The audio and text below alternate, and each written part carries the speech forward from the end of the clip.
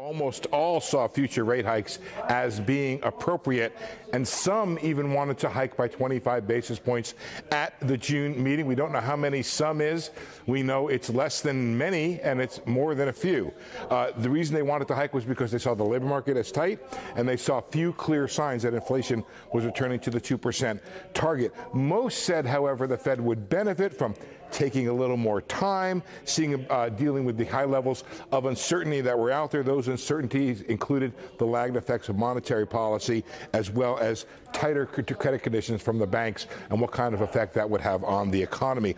Almost all saw inflation risks to the upside. Inflation, they said, was unacceptably high and slowing less rapidly than expected.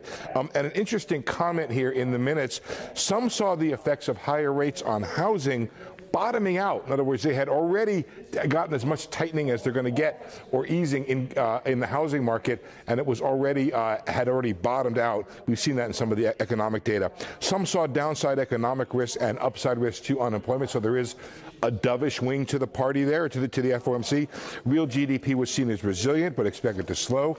And there's a couple more here. Consumer spending was stronger than expected.